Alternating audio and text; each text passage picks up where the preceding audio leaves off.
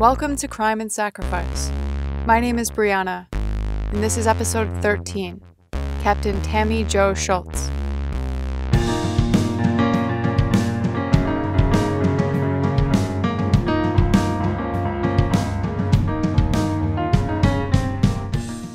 On April 17, 2018, Southwest Airline's Flight 1380 departed from LaGuardia Airport in New York City, on its way to Dallas, Texas, with 149 people on board. It was a routine flight path for the Dallas-based crew.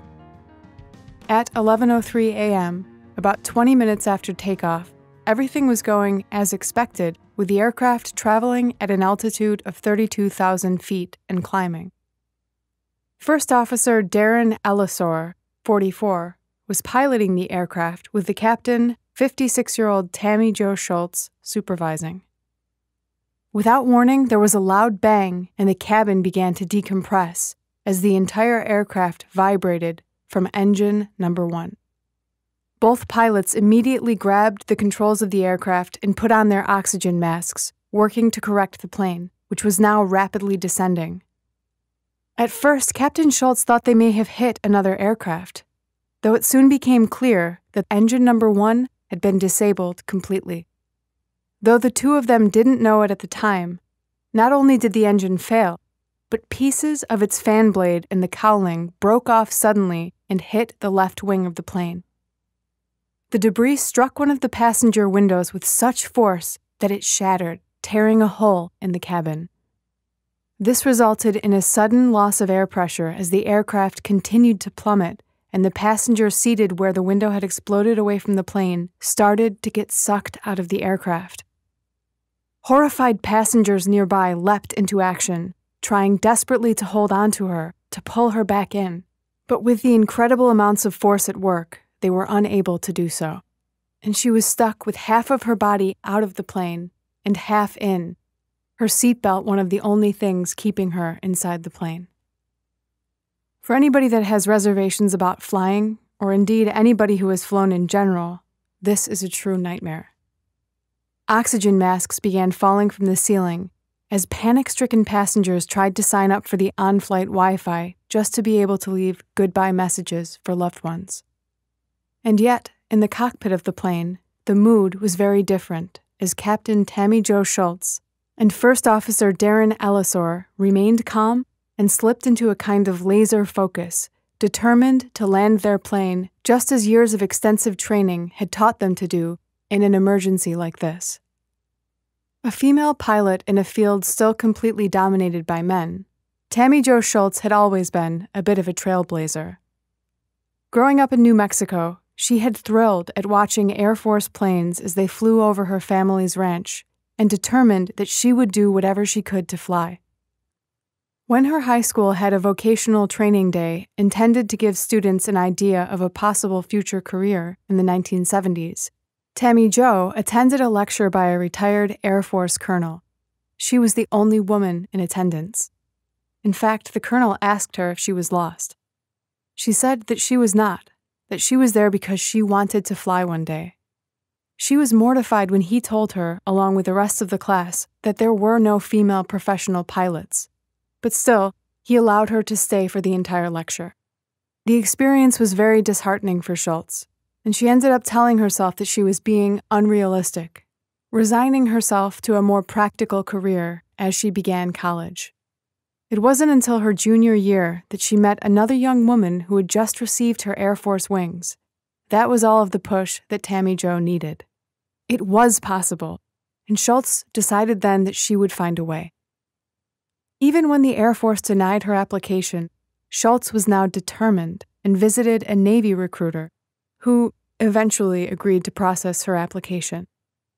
Then she buzzed off all her hair, G.I. Jane style, according to her, and headed to flight training in Pensacola, Florida. It was in the mid-1980s when Shults finally received her pilot's wings and became one of the first female fighter pilots in U.S. Navy history. During her time there, Captain Shults was known for her skill as a pilot and learned how to fly many different aircraft over the course of her career, becoming an instructor herself as early as 1991. During Operation Desert Storm, Captain Shults was prevented from going on combat missions due to Navy regulations at the time, but helped in training for several vital missions for the male combat pilots who could fight. Throughout her military service, Captain Shults received 2 Navy and Marine Corps Achievement Medals and a National Defense Service Medal. She was promoted to lieutenant commander in 1995. Soon afterward, she married another naval aviator named Dean Shults, and the two eventually retired from the Navy to become commercial pilots for Southwest Airlines. In the intervening years, they raised 2 children and became fixtures in their Texas community, active in their local church, helping at-risk youth, and temporarily turning their home into a shelter for victims in the aftermath of Hurricane Rita. In 2018, Captain Tammie Jo Shults wasn't even scheduled to be flying Flight 1380, but had swapped shifts with her husband Dean so she could attend her son's track meet, expecting just another routine flight. And now here she was, captain of this disabled plane, with the safety of every life on the plane ultimately her responsibility.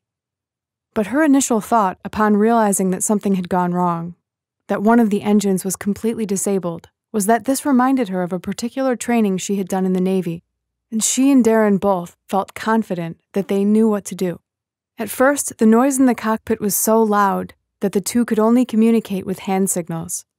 They knew that they would need to make an emergency landing as soon as possible. Captain Shults determined that their best bet was to try to land in Philadelphia as she took over main controls from First Officer Ellisor.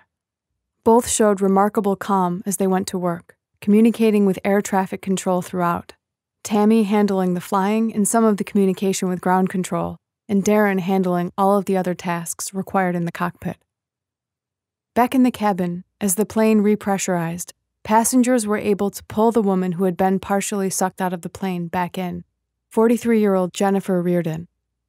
Flight attendants and other passengers, including a nurse and a first responder, began trying desperately to resuscitate Jennifer and perform CPR. Many others on the flight tried to send messages to their loved ones, saying goodbye. Others could do little more than pray.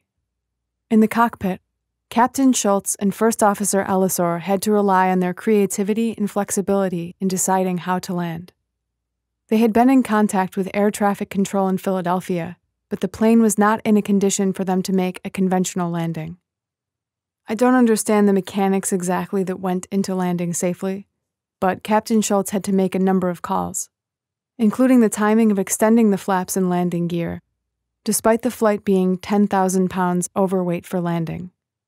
But in the end, she was able to land safely and avoid blowing out the tires, despite the fact that they landed at a faster speed than is ideal.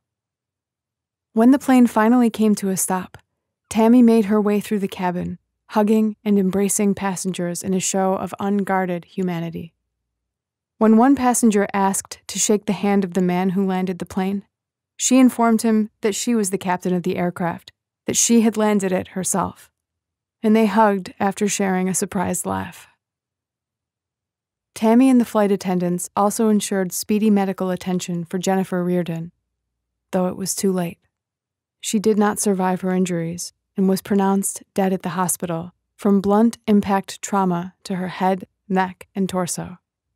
She was a mother of 2, a business executive whose husband had been waiting for her to get back home that day so she could attend her son's baseball game, not so different than Tammie.